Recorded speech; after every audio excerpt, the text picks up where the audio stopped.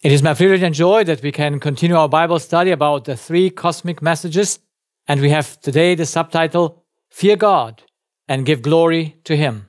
And I saw another angel fly in the midst of heaven, having the everlasting gospel, to preach unto them that dwell on the earth, and to every nation and kindred and tongue and people, saying with a loud voice, Fear God and give glory to Him, for the hour of His judgment is come, and worship Him that made heaven and earth, and the sea and the fountains of waters.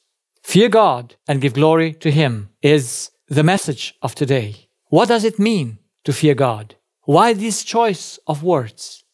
Does God need our glory? Does He need anything from us that we should give Him? And what is this sentence supposed to tell us? So we want to see and give an answer to these questions in this and in the coming presentations. We know that the story of finitude started with a self-deception in Lucifer, who thought he could become God. By this was the beginning of the evanescence. And this is not in God's plan and not a part of His creation. That's why He made a plan to remove the perishable from His creation. And He made a plan for this, and in this plan we are in its final stages. God will create circumstances in this our time through which every currently living person can exchange his dead life with an everlasting life. But in order to do that, man must understand his own state of self-deception. This, to know, is the hardest and greatest difficulty that God has in saving man. In Revelation 3:17, it says that man is wretched, miserable, poor, blind, and naked, while he believes, and this is the tragedy, he believes that he is rich and increased with goods and have need of nothing. How can this be? How can that self-deception be so great that you think upon yourself exactly the opposite? And this is one of those themes that present to us our supposed free will in this state. So, to make it even more practical, I put here my picture in order for you to put your picture there as well, because we all have a same root where we come from. We all come from Adam, and we all have, in order to exist, a father and a mother. And all of us are half of our spirit from Father, and half of our body from Father, and half of our spirit from Mother, and half of our body from Mother. And so the Father calls me His Son, and my mother calls me also her son. My father inherits me, my error in my mind, or called sinful nature, the flesh, and my mother gives me the same as inheritance. By this, I can by no means connect to God, but I must connect to my mother. I bind to her, and on my mother's side, I also bind to the spouse. That's the two relationships that are bound on that side, and on the other side, I bind to my father, and all other people are binding on the same place, including the pets. So we have no choice. We are slaves of Satan because we must be dependent for our love, for our spiritual needs from humans and animals. This is the fallen nature of man, the dead life. And this is represented in the Bible by the 5 pictures of a state of being. So this is the incapacity state in which every human being is born. Now, a state cannot be sin. It is used sometimes as sin because it's the source where sin comes out. But in reality, a state can never be sin because sin is an action. So in this picture, in this slide, where is the action of sin? It's very simple. It's the binding. Here, where we bind to humans and to animals, this binding, that is sin. And that is a subconscious binding. It's in the mind, in the spirit only. And our actions just show it. But they are the effect of that connection that is called sin. So this is our state, and I want to go once again through it so that we are very well aware. To be poor means to be cut off from the source of life. God is unreachable for this man. Does he have a free will? Broken-hearted or naked means exposed, without protection. Does he have a free will? Captive or wretched means self-destruction. For we know that the law is spiritual, but I am carnal, sold under sin. So Paul, on the basis of the law, could realize his state, and he could cry out, understanding how wretched he was. Who shall deliver me from the body of this death? Free will. Blind means to be unable to see oneself. Let them alone, Jesus says about the Pharisees. They be blind leaders of the blind. And if the blind lead the blind, both shall fall into the ditch. Free will. Bruised and miserable means to be a slave of others. The ways of Zion do mourn because none come to the solemn feasts. All her gates are desolate. Her priests sigh, her virgins are afflicted, and she is in bitterness. Her adversaries are the chief. Her enemies prosper, for the Lord has afflicted her for the multitude of her transgressions. Her children are gone into captivity before the enemy. Free will? So, let us be very clear. In this state in which we are born, we are slaves. There is no way to have a free will in this state. So how can we then be saved? God worked it out. He had to free man from within. That's why he had to beget his human son in Mary. In order to do that, he had to add this humanity to his pre-existent divinity.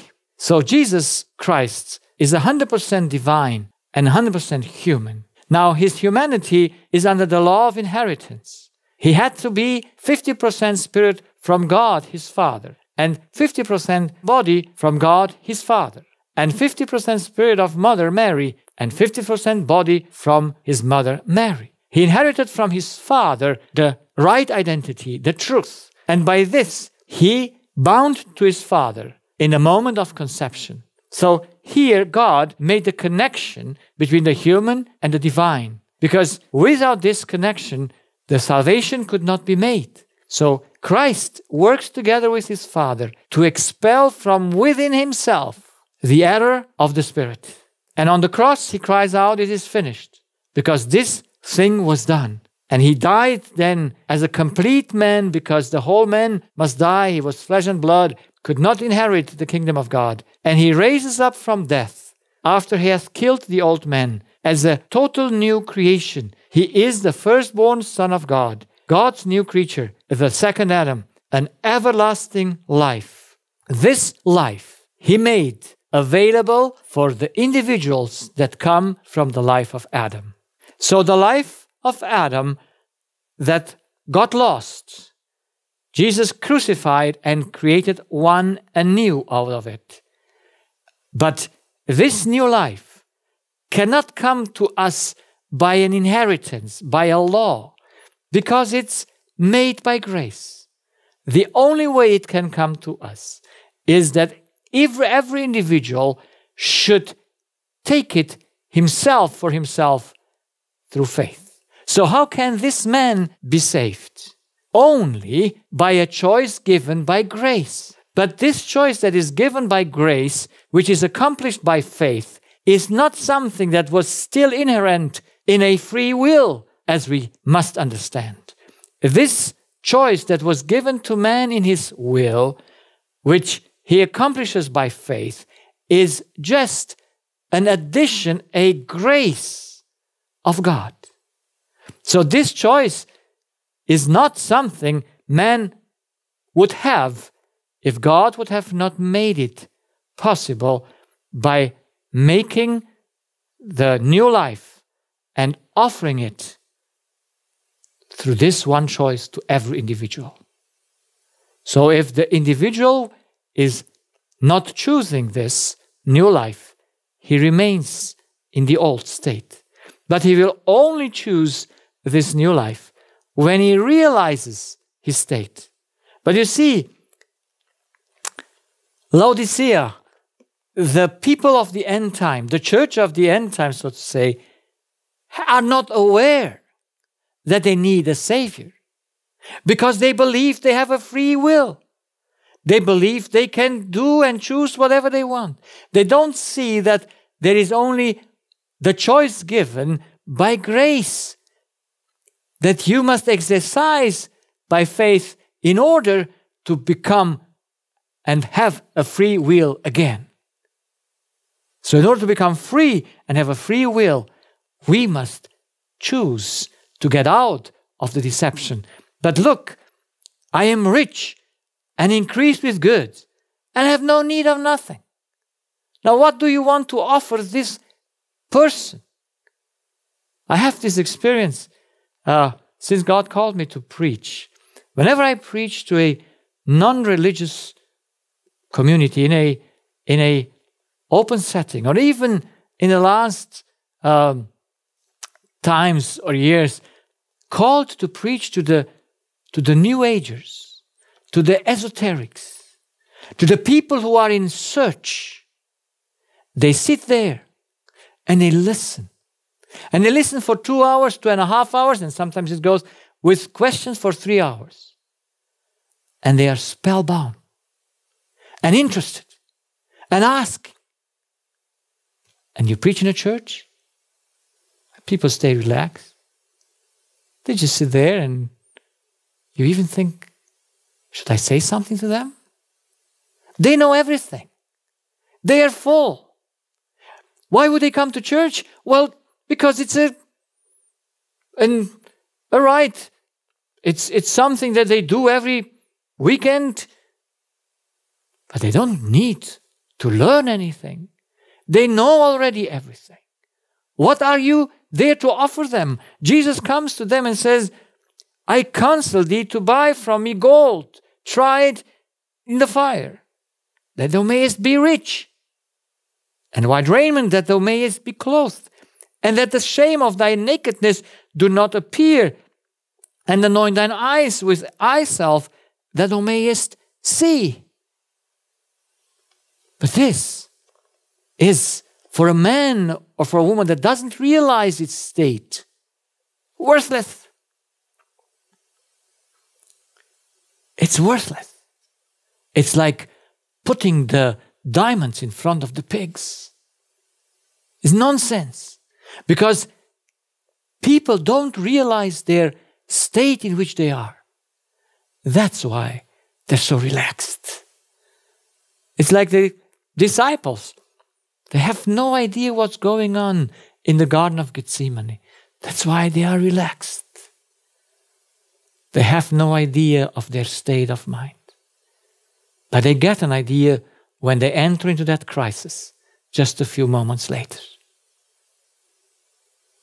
So the hardest thing in the salvation of men is that he might be aware of his condition. And for this, God goes the extra mile. It takes years and decades before he has access. How shall he get to them? I'm so thankful that he is full of patience and he goes with humans until he can knock at the door and say, do you see your state? Do you see your state of wretchedness and miserableness and nakedness and poorness and blindness? Do you see it? Because if you do not see it, you will never take the gospel. The gospel is the good news. But who will take it? Why do people reject it? And who crucified Christ? Was it the people of the streets, so to say, those who were unlearned? Was it those who were sick? Was it those who were sinners? Or was it those who were righteous? Those who had the Bible in their hands? Those who were saints?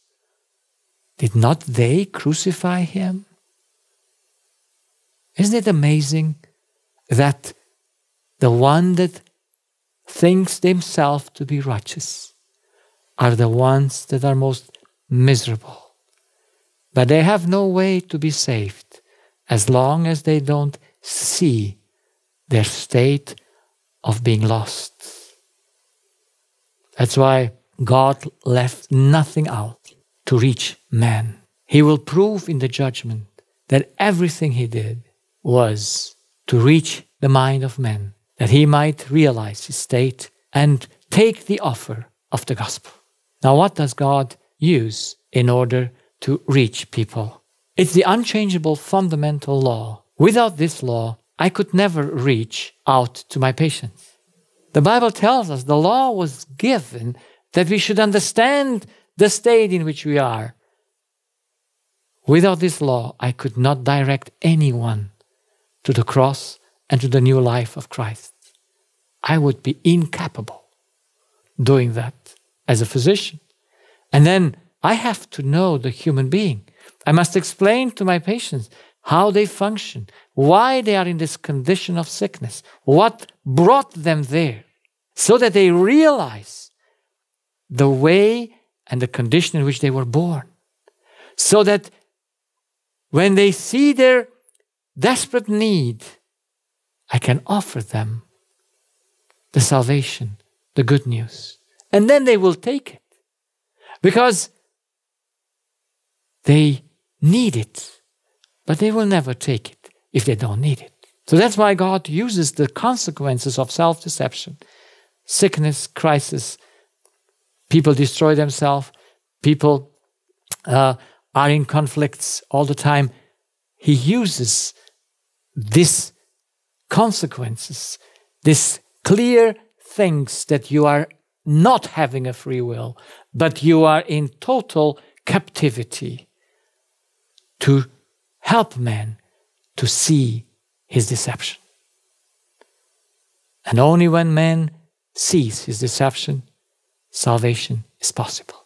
So let's go through the means that God uses to save man or to make him aware of his self-deception. So the law of God, nothing can exist or function by itself. Everything must take in order to give, because nothing can do anything for itself, is the law of God. And God is the beginner of the channel. He's the creator and the cause. And by this, everything works in a circuit.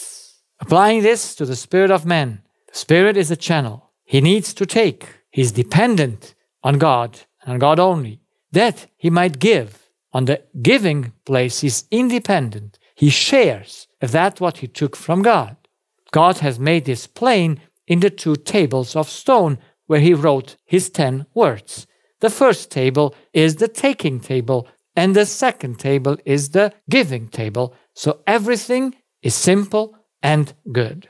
But through the deception that we believe we are a well, not a channel, that we are a God, we give first because we have no beginning. We don't need to take first because we start from within ourselves to give in order to receive. From whom? From people and from God and from everywhere. People want to receive. I never saw a problem that a human being had that was not dependent on receiving. Either they did not receive what they needed, or they received that what they don't need it, they anti-need. But everything was because of the actions of others, because of that what they received. They don't see that the law does not allow that.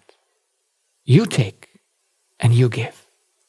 People don't see the deception that from where they expect to receive, they actually take. Because that is an invisible, subconscious thing. It's not known to them. We can only see it by that what people do, how dependent they are from what others are saying or doing, and they must follow that what others are doing. So the law makes very clear and plain. There is never a possibility to be independent. We are a channel.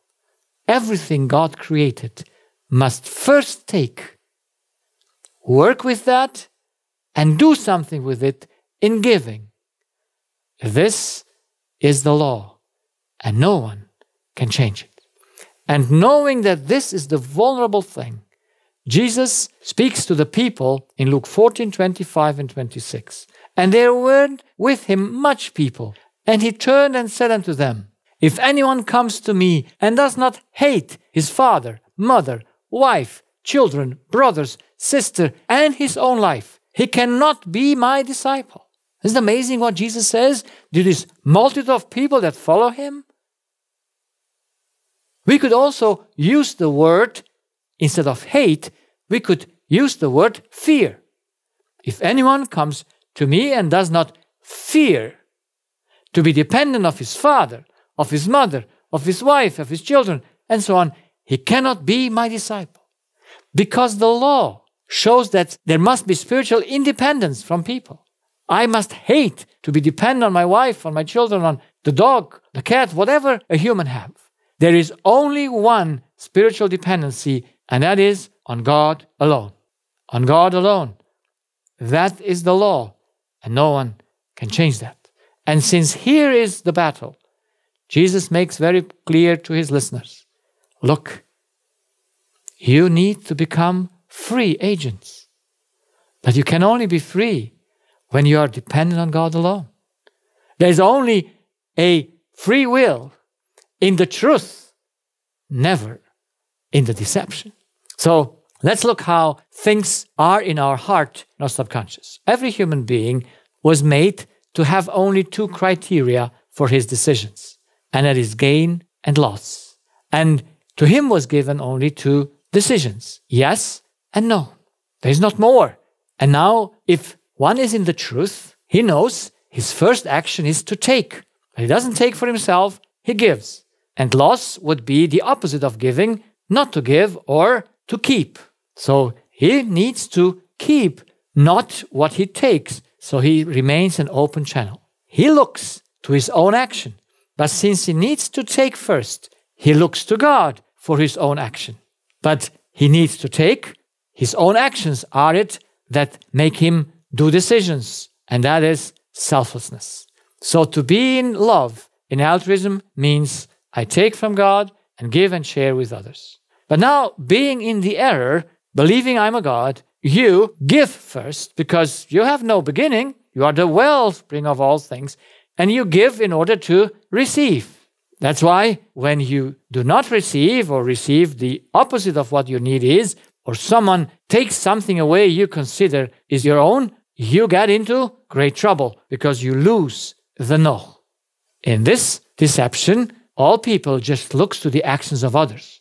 They believe that is so good to control the others. No, they just look to others because they can give them something or they can take them something away. That's why they are in total selfishness. They do everything for themselves. Now, let's look to fear and anxiety. And I took anxiety as the negative and the fear as the positive side of saying no. Because we must say no. And we say no because of fear of loss. But now there is one difference. Do I say it? I try to say no to what I can control or to what I cannot control. If it's something I can control, it's the way God made me. But if it's something that I try to control, what I cannot control, then I am in anxiety and lose control. So anxiety arises through the inability to avoid loss. Why can I not avoid loss? Because in the evil eye, I want to control the actions of others. How can I do that? It's an impossibility. So I'm totally unable to avoid loss because others can make me loss. And through this error, I believe that something others could take away from me which belongs to me, my body or my life or whatever. So there are two things that make us be anxious and all the time not feeling well because I want to control others because they can make me loss by not giving me or giving me the opposite, or by taking something away that I consider is my own. If I am in the truth, then there is fear, which is God-given, that is the ability to avoid loss. Since taking, giving, not giving is my action, I can do them because I am in my own sphere of action. And that's how I am very free to act. I can say no because it's under my control. So we need to fear loss. And if we are in the truth, we want to make gain for God because we are His children and we want to avoid loss. And to avoid loss means I say no to fear. no to loss, and that is what is called fear. So let's look a little bit closer. Anxiety is the attempt to avoid a loss which is not under my control. My life as existence. When I was in my 20s, I got my first panic attacks, and I was very anxious for my life. I wanted to live. Now God put that in me, but why was I worried about something I could not control? I was not aware of my problem. But it really made me hard times, this anxiety. And I said, if I just would come to the age of 60, I would never worry or be fearful again. And I'm almost 1 year away from that age, but I thank God that He helped me to overcome fear time before, because He made me understand that it's not my life. I cannot control it. It is in His hands, and it is safe there. But if I try it, to take it out of His hands, I must be anxious. Then anxiety comes because I want to control the life of others. Can I control the life of others? My mother, my father, my child? People are so worried because they cannot control their children when they do the wrong things. I should know. I cannot. So why not leaving it alone? I cannot control the acts of others. I cannot control circumstances. And I cannot control invisible things. But we want to control the invisible things. That's why we take some disinfection things and we believe in the invisible. There is the danger. Now try to control the invisible. How much wisdom is that? And then you think to control the future, to control time. There is no way how you ever can step out of the time. You're only in the present. You neither can go back into the past nor go forward into the future. So why worrying? Why wanting to control today what comes tomorrow? It's just because you're deceiving yourself, believing you're a God. So in the error, anxiety is a constant companion. And even when people don't feel it, it is still there. It just needs a little trigger. And boom, it will be showing up. So in the error, anxiety is always present. You cannot take it off.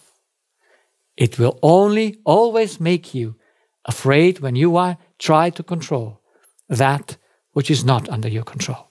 Now, fear is the ability to avoid a loss which is under my control.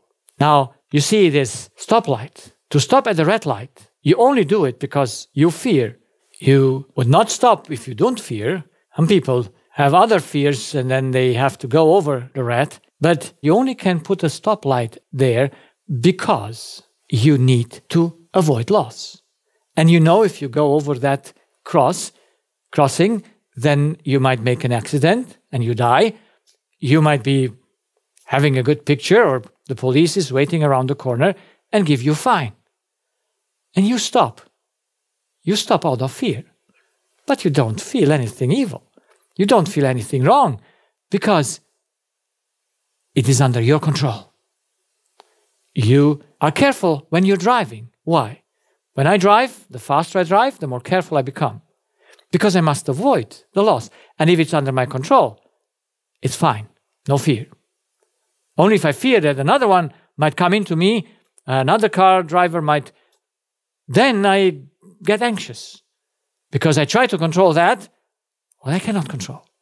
But if I'm just there controlling that, what I can control, I have fear. But no bad feelings, no nothing that makes my body to not function correctly.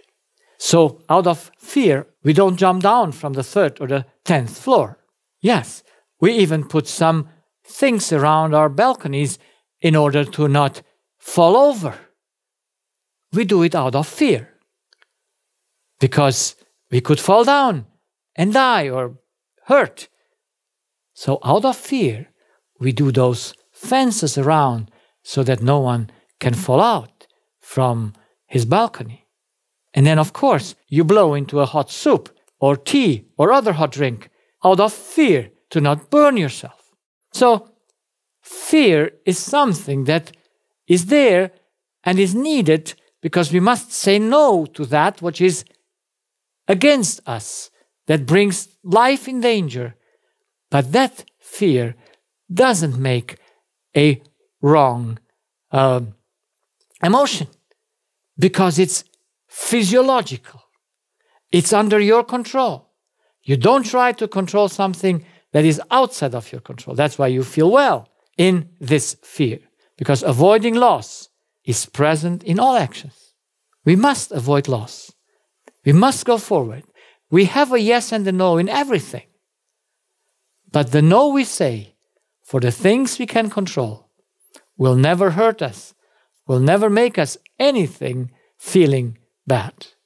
So that's why we want to now see what does Solomon, the wisest man from the Bible and from the earth probably that lived, told us in the Proverbs about this. But before we see it, we must understand that when he writes for those who are under grace only.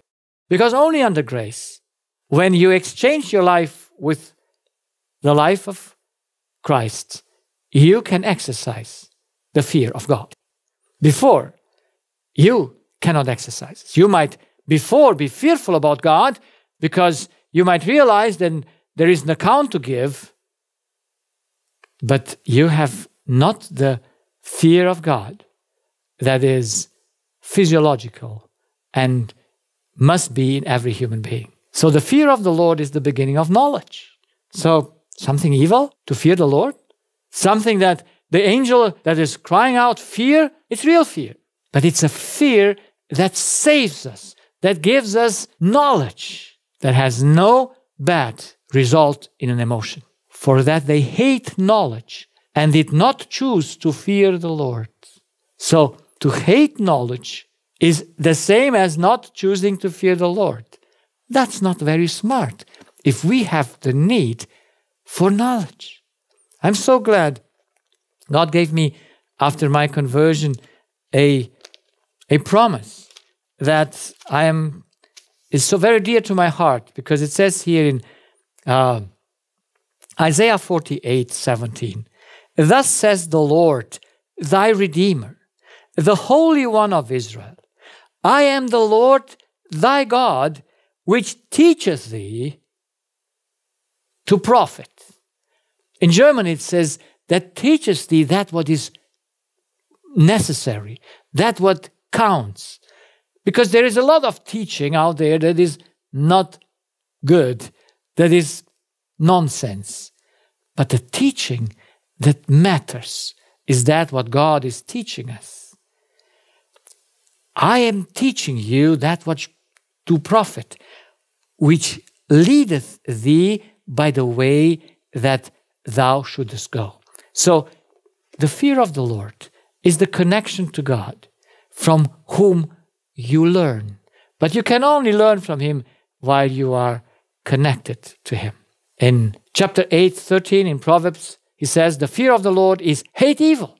Yes, say no. So you hate pride, arrogancy, and the evil way, and the forward mouth do I hate. Now, that's easy to hate in others when you see that they're arrogant or evil and speak lies. And then we hate that. But the fear of the Lord doesn't hate what others are doing. The fear of the Lord hates the own pride, the arrogancy. That's why it shuns you from evil. It makes you to say no to it because it's a loss. Chapter 9:10, the fear of the Lord is the beginning of wisdom, and the knowledge of the holy is understanding. Wow, this is the fear of the Lord makes you wise. That's the Bible verse he gave me. The wisdom that we can have has only one source. That's God. But how can you have that if you're not connected to him, if you're not that one source by which you live? Chapter 14:27, the fear of the Lord is a fountain of life, no sickness, to depart from the snares of death. So when you fear the Lord, you say no to those things that are hurtful because you have control over them, because you're connected to God. Better is little with the fear of the Lord than great treasure and trouble therewith. So to have little, but in the fear of the Lord and being connected to God, being His child, is much better than having a lot of treasures, but being connected to human, depend on them, that they should satisfy your need. And you must have all the time that anxiety, you might lose it. But in the fear of the Lord, you are satisfied with little as much as with much, because you have no worries. You are in God. You are free. Now, chapter 15:33 says, the fear of the Lord is the instruction of wisdom. And by the fear of the Lord, man depart from evil. So you see, he repeats the same idea. Saying no to evil is the fear of God. It is a real fear. It's not a supposed, it's not something that sometimes people say it's like honoring. No, it's fear to say no to evil, because you know the result of evil. It is real fear, but it's physiological. We were made to avoid the evil. If we are in the truth, we can do it. But if we are in the lie, we won't avoid it in the others and will be full of anxiety. Chapter 19:23. The fear of the Lord tendeth to life, and he that hath it shall abide satisfied. He shall not be visited with evil. Isn't that beautiful? To be connected to God is to be satisfied. And you will not be visited with evil because you can say no to it. Let not thine heart envy sinners. Chapter 23:17. But be thou in the fear of the Lord all the day long. So that's a continuous state. It's a continuous state of dependency and a continuous state of vigilance of how you think. Now I put that in my own words because out of what Solomon says, I must know what I know and I believe. To fear God means I must be aware that I'm God dependent. But to fear God under the conditions we are born in is to realize the inherent error in us and be vigilant over our thoughts because of the danger of self-deception. So vigilance is needed because I know how fast, if my self-deception is hurt, it will come out. Fear of the Lord means to not trust in oneself, in our mind, or on our logic, because that's terrible. We saw last time that logic is in some cases good and helpful, but it does not help in all of them. Then, fear of God means to not rely on people or trust them. Relying on the unchangeable is that which is the fear of God, of the laws and the function of the human being. To use the entrusted goods, the means, the skills in His purpose, and thus increase them. Like in the parable, the talent was given and they had to use it in God's purpose. Not to hide it, not to put it in the ground, not to let it fall apart, but by using it in His purpose, it will increase and will bring great goods to the one who gave us the means. To fear God means to be ready to give an account at any time of what you have done with the means God has put at your disposal. We will speak about the giving an account in our next presentations because God will ask us all to give an account because we were given reason so that we can use things with accountability. But we only can do this under grace when we are connected to Him. Now, to give God the glory, what does that mean? It means to do everything on His behalf. I mean, to do everything in His name, to be complete in harmony with His will. Because we know the will is at the exit of our being, and if we do God's will, and if we are in harmony with Him, our character, what we do, will prove that we are connected to Him. That is giving God glory.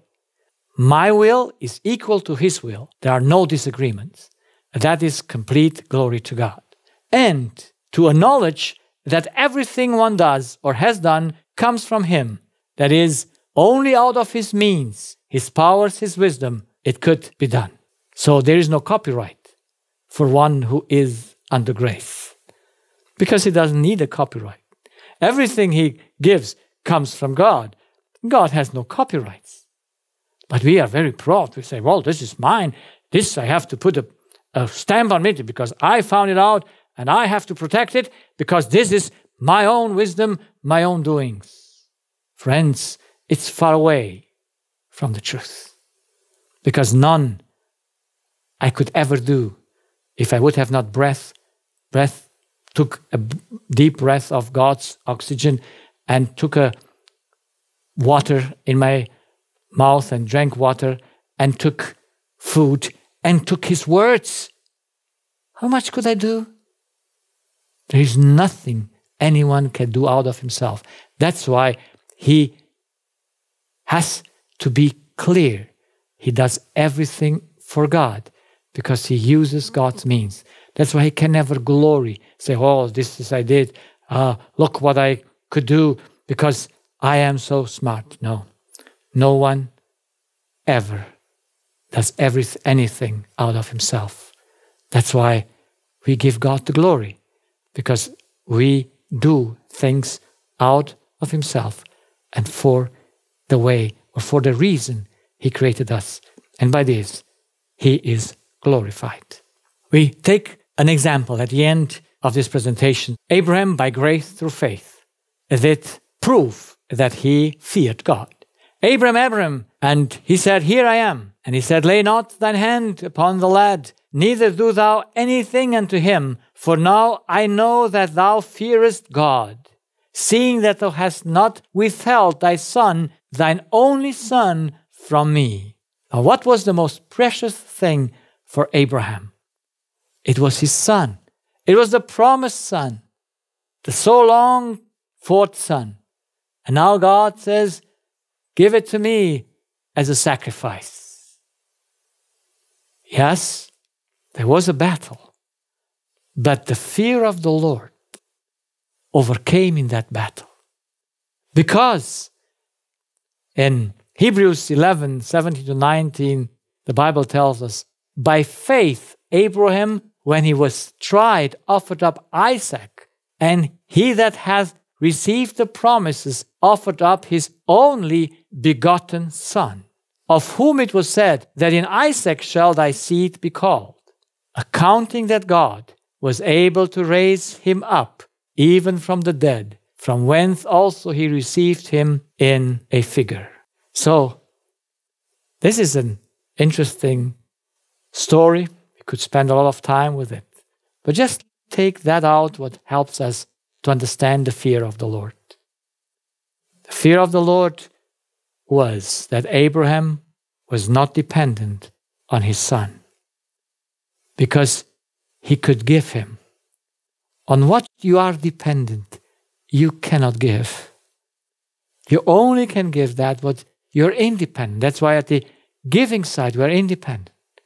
And if we understand that our heart can only be dependent on God, then we can give God that which is His and use it. And Abraham proved his faithfulness. He proved that through grace, his heart was exchanged and was in the full fear of God to give up that which was most precious to him. But did he lose it? Of course not. He gained it by that what he did. And so it is with everyone.